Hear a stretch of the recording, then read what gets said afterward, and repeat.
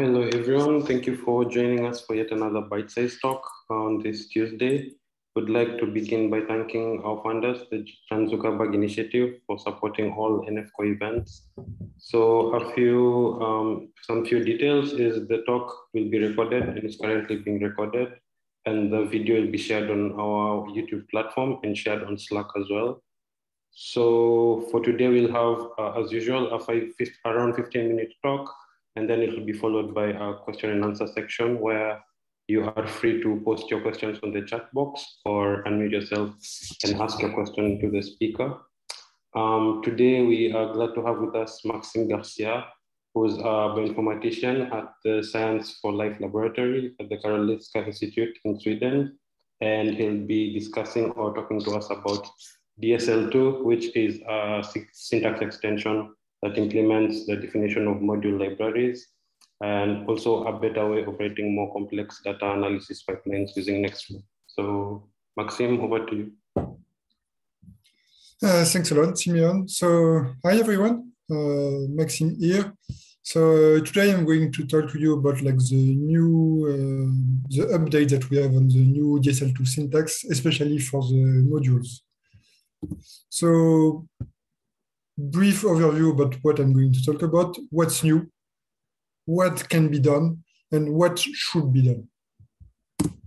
So yes, first let's begin with a disclaimer. So this is my own takes on the new syntax. Like other developer might have some other idea. And I think the best thing about like NFCO is that we are a community. So yes, of course, there are like some driver forces, like such as Archil or Mesh, that try like to do stuff and that are like having a lot of idea and stuff.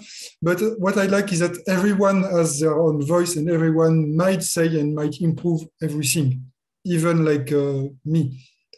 So, and of course, because we are all doing this as a community, the syntax and or the logic will definitely evolve. So I think this is just like the current state of the new DSL2 syntax. And what we want to do, I think, is we want to forge the best practices for all that. So yes, I will just show you what I'm doing right now and let's discuss at the end to see where this is going. So what is new in the new DSL2 syntax for the module? So basically now the modules are fully self-contained. We don't need any function.nf anymore.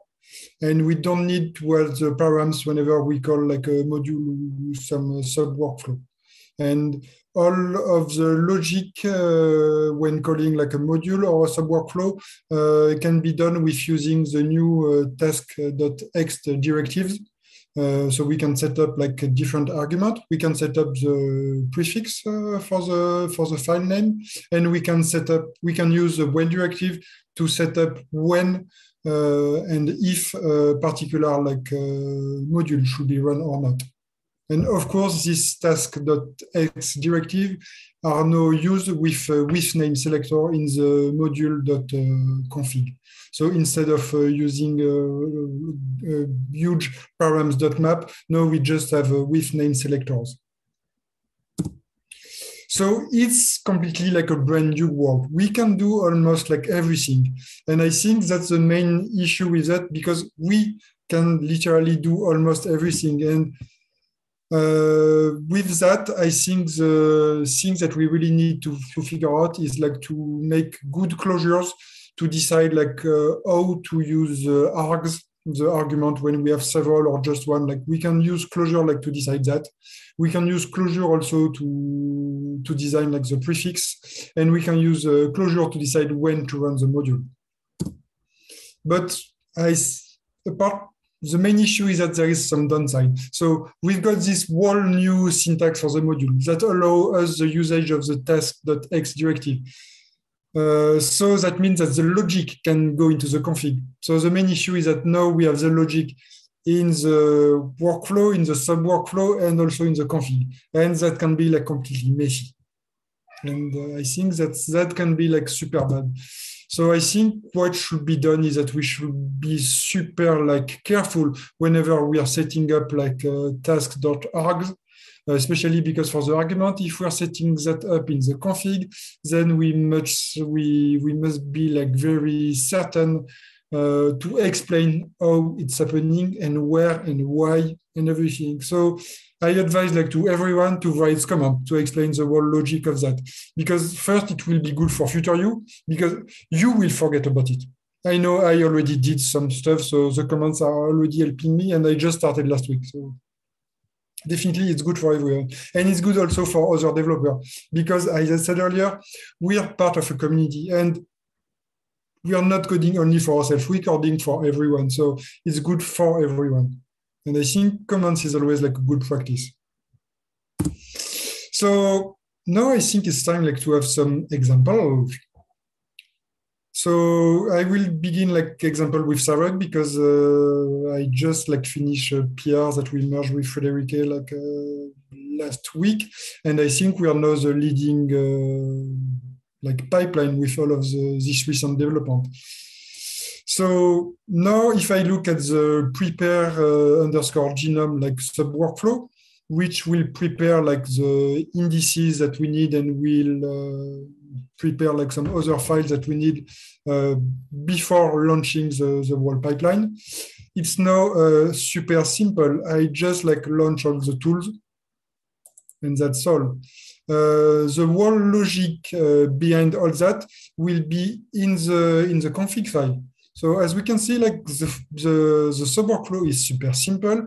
It looks super clear. It looks amazing, and I'm like super happy with that.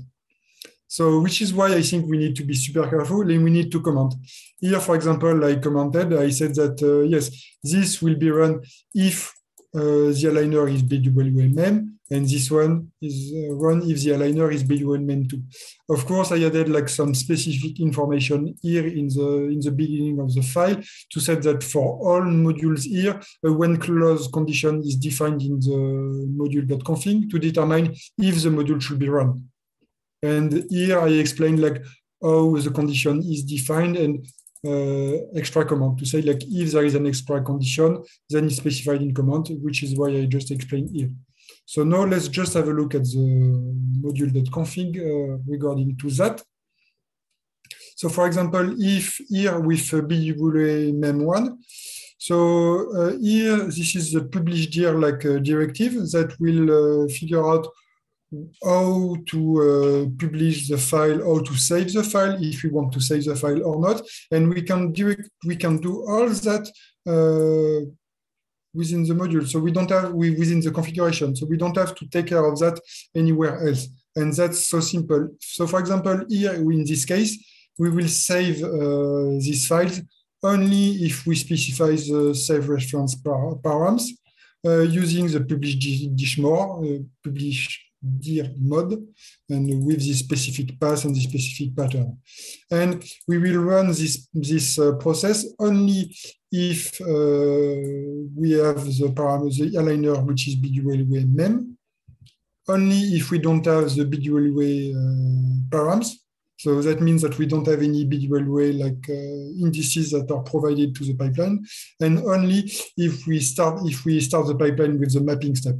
If we start the pipeline with a later step, for example, if we start the pipeline with variant calling, then we don't need to have the BWA indices, so we don't need to run this one. Similar for the BWA mem2 process, we only run it if we have the BWA mem2, and it's so on for all of the other like process here in this pipeline. So here for the indices and the preparation of the indices and all the other tools, it's fairly simple. I just use like some condition within like this closure to decide why it should be run and how and why and if and not. Maxime, sorry to interrupt. Somebody asked if you can increase the font size a little bit and maybe. Oh, yes, of course. Sorry. Like that, I think it should be better then. Yeah, looks good to me. Yes. Okay, so then let's see something a tiny bit more complicated then. So here we will be looking at the mapping the mapping sub-workflow that we use in Sarek, and that I hope like to publish one day in the NF Core repo so that it can be used by other pipeline as well. So this workflow has been like refactored like several times by Frederic and I, and I'm pretty sure like we have other people that are like looking into that as well, and that we will like improve that again. But I'm always happy for that, so I think it's good. So here it's the same. In the Sarek workflow, we have the wall logic that decide if this sub-workflow is one or not. So I will not show that, but I will just show here inside the workflow or inside the sub-workflow how it goes. So basically, with this like task.x directive, we can really like set up the wall logic inside the config file, and so the pipeline itself like is much more simpler. And here we run like just BWA mem1 mem or BWA mem2 mem on the input file with the indices, and we set up true because we want the output file to be sorted. Here we just gathering like the BAN file outside, and we are remapping, and we don't want to start the workflow, but that's an extra step. And in the end, that's all. So only if this clause is true, we will merge all the BAM file, and we will only do that if we want to skip the mark duplicate. So it's all explained here in the command. Only if we want to skip mark duplicate, or only if we want to save the BAM file. So only in this step, we will merge the BAM file and we will index them. And then, of course, we gather all the version. So here we have all the modules that are called here, and the wall logic will happen again in the workflow, in the config file. So up here, here we see that similarly to what we've done with the indices, we run this BWA mem only if we have the param aligner BWA mem.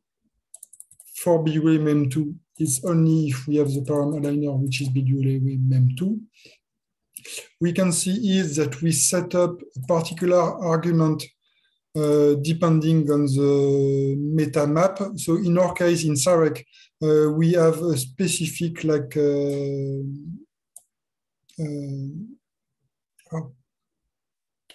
specific like handicap if we have like some tumor sample. So if our status is 1, meaning it's a tumor, then we have like this particular like value. Otherwise, it's the regular like parameters that we use. And then similarly, we have a particular like prefix that we use only if we have some split FASTQ, if we split the file like at the beginning.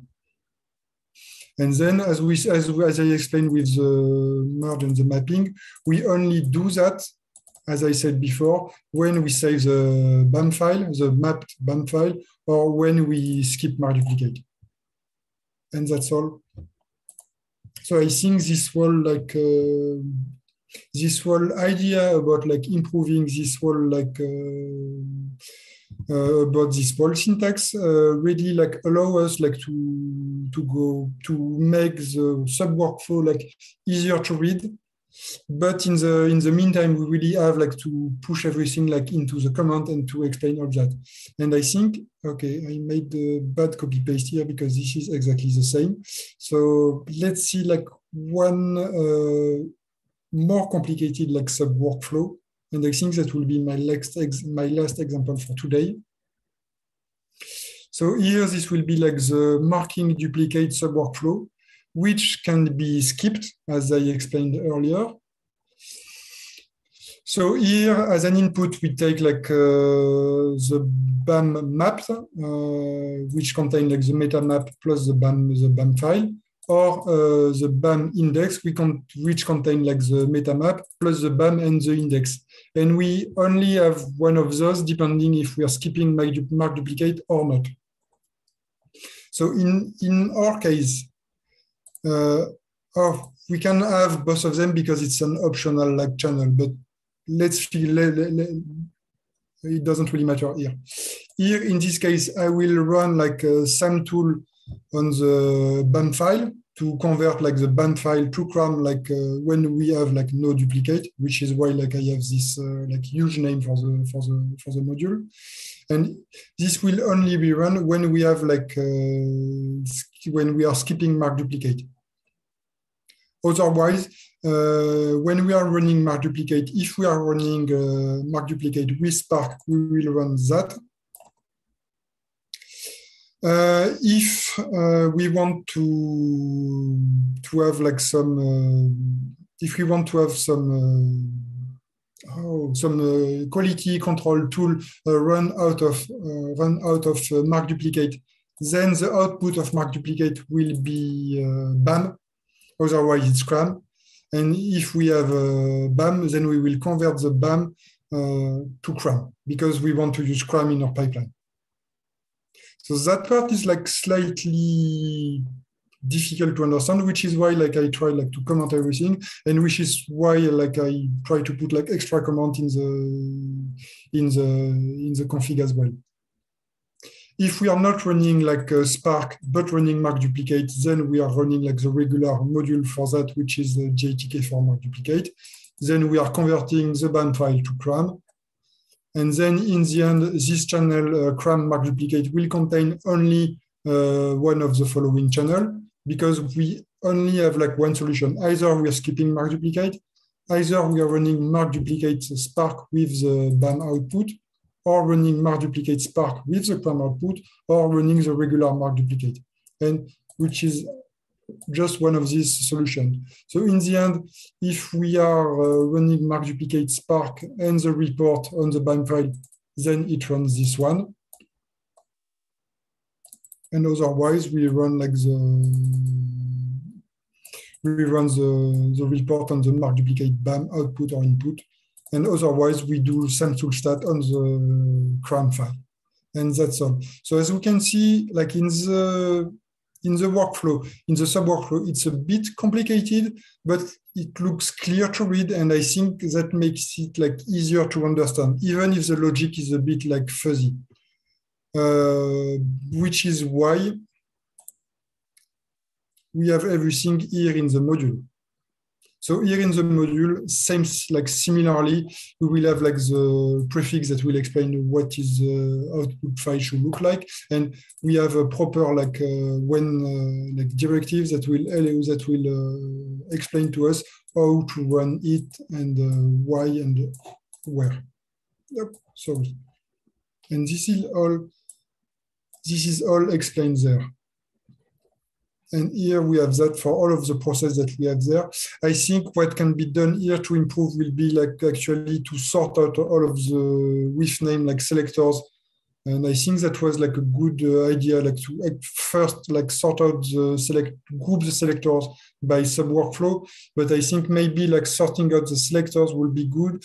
I'm still thinking about if we should sort them like alphabetically or if we should sort them in the order that they are in the sub workflow. I think that is like a different solution. I'm not sure what to do there. Of course, what you can do as well with the name selector, you can group several workflow together, several modules together, which can lead like to extra issue, because you might not notice that you're defining twice the same like X suffix or X1. So you need to be really careful when you're defining like several like module at once. And I think, yes, okay. I think that was all for my examples. So I think I would just want to thank like all of my institute and all of the institute I'm working with and for, and everyone that helped us with SAREC. All of the institutes that are part of NFCore, and all of the people that are contributing to NFCore. If you need help, I will recommend to watch like the old bytesize, even if they are not up to date. Otherwise, you know where to join us on Slack or on Twitter and everything. And now I'm open for question. And I think I saw like there was some raised hands already. I think Moritz has a question. Go ahead. Yeah, thanks. Thank you for the introduction here. I didn't follow all the discussions on Slack and GitHub. Can you say why this when syntax and in the config was chosen? Because what I saw now was that mostly in your configs you were referring to global parameters, and then in the sub workflow you had a comment of the condition. So to me, it is much more obvious to put in the sub workflow an if statement with those global parameters, because then the logic is right there to read. And it kind of hides away that logic and makes it more difficult in my opinion, but I haven't read the whole discussion around it. No, I think I agree with you that it hides away the logic. Definitely, the logic is a bit hidden away, but I think it's a good way to go, because for me it will be like much easier like to control the stuff how it works, and it will be much easier to make like some sub module or sub workflow. I mean, that will be easily shareable between like different pipeline, which I think is something that I will really like to advance at the NF core level. Because for now, what we're doing is that we are getting like good at having like sub workflows that are like looking good. I'm thinking like, for example, we have a good like Tringalore FastQC sub workflow, but that is mainly just copied like over from one pipeline to another. And I think it will be very good if we can do that. And I agree, the logic is hidden, but I think if we explain it well with commands, it will be like good. And you don't need actually like to use the if logic. I think the if logic or the whole logic with the when prefix can be decided in the config or not. I think that's something that you can decide like for yourself in your own pipeline or in your own sub workflow. So for me, adding like this when like directive to the module gives us the possibility to do more stuff. And I think the problem with that, yes, it can be good or bad, depending on what we do with it. I hope I replied to your question quite. Yes, thank you. Also, Frederick asks whether dividing the configs per sub workflow can reduce size and increase the. Yes. I think like having just a simple config file for each sub workflow could be like easier, and we could even have like the config file sitting in the same folder as a sub workflow. That's something that we can decide or not. I think that's what I said earlier. Like we need to decide like what are the best practice and how to enforce that, and what to do, how to follow, and how to go on with that.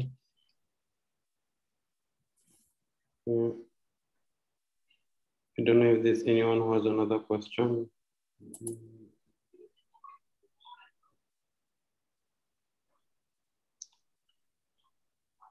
So apparently there's no one else who has a question. Okay, then no problem. I'm pretty sure we will have like more questions on Slack like as soon as more people have seen that, and as soon as more people realize what we can do with that. Because definitely, yes, this new like syntax like can be very helpful or could be very like dangerous depending on what you want to do, especially with this new like usage of the when directive. Yeah.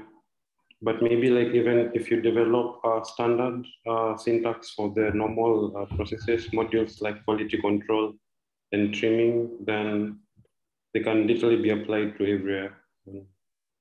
People don't have a problem with it.